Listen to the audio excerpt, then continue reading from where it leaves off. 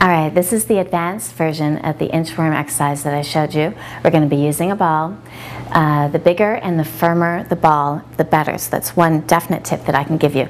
It's great for strengthening your lower abdominal muscles, also toning your core muscles, and it challenges your balance. It's a little bit more intermediate. And what I'm going to do is now I'm going to show you how to do the exercise, but I'm going to tell you what I'm doing first because I do tend to get a little bit out of breath when I'm doing the exercise.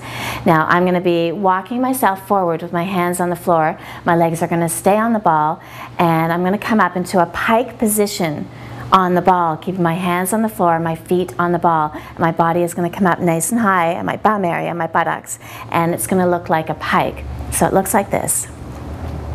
I bring the ball in front of me. I'm going to come down with my tummy on the ball, and I'm going to bring my hands onto the floor, and I'm going to walk my body forward. So give a little push off.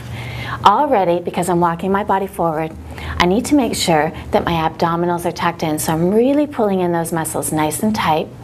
I'm going to walk forward enough so that my shins and my knees are still a little bit on the ball. If you come forward too far, it's definitely not only uncomfortable, but it makes it very, very difficult to do the exercise. And you could also hurt your lower back a bit too. So remember, knees, shins, and feet on the ball. So I'm coming up into a pike position. I'm going to keep those abs super tight, my legs somewhat straight, and I'm really going to use my feet on the ball to help pull the ball in towards me. It looks like this. Breathe in and breathe out. So you can see my end position. My feet are on the ball. I come back down, original position. I'm going to avoid hammock that we talked about earlier. Make sure I don't do that so I don't hurt my back. And I'm going to go again. Proper position of the hands is making sure that they're right below the shoulders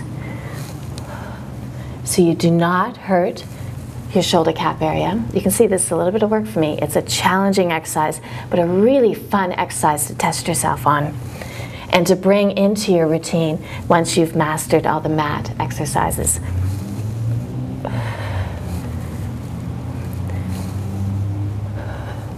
When you're done, try and walk back. Trying to stay on the ball. Let's see if I can do it. And there you go. Phew, that's a workout.